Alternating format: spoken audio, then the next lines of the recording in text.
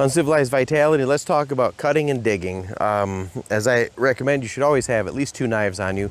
I typically carry 1 fixed blade and then a small multi-tool, like one of my Leathermans or a Gerber dime or something, and then a larger Signal when I'm out in the woods with belt knife. So I always have at least 2 knives.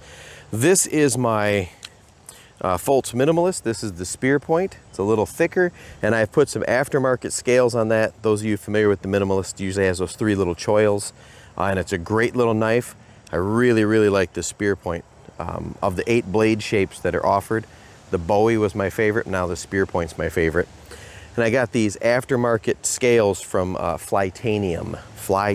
That'll be in the description. And then my sheath is from Armitage.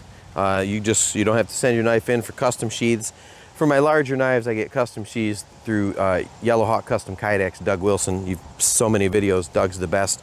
But if I want just an in the pocket for a model I already have, Armitage is great. So here's how I carry my knife, a couple different ways.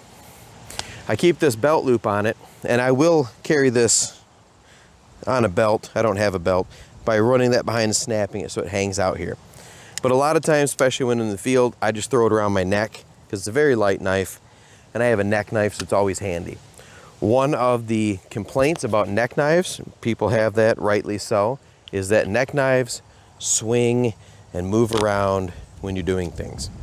To prevent my worry about being choked, I just keep the cords on a little cord toggle it holds it in there pretty tight for drawing and quick rips, ripping it free, but it would break free if I were to get hung up on this.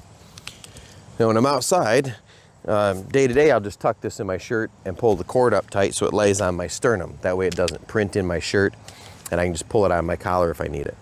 When I'm out in the woods though, on an event, sometimes I want that so it doesn't swing around. And here's a quick little hack you can do. I go down, I unbutton the second button on my shirt. And then I've threaded through one of our tactical toggles that we've had in so many videos. And I'll put the link down there, go back and check out our other tactical toggles. They make these out of some kind of super reinforced nylon. You could use a wooden toggle too, but these work great. I thread that through the one side, and I take that, and I just thread that through the buttonhole on my shirt. Just tuck that through. That tactical toggle goes right through that buttonhole, stays, and now my knife doesn't swing forward or get in the way when I'm using it. It's right there where I need it, so I can get my knife out and use it. And then if I'm busy and I don't have my other hand free, I can just one hand to place that back in because I know where the sheath is, because it's held in place by that tactical toggle. Another use for those wonderful things, you can get them a dozen, 10 or a dozen at a time from the manufacturer, which will be in the subscription. Great tactical toggle, help you hold your neck knife there. And that's it. See how quick that one was? So like, share, subscribe, turn on notifications so you can get more tidbits like that. Thank you very much.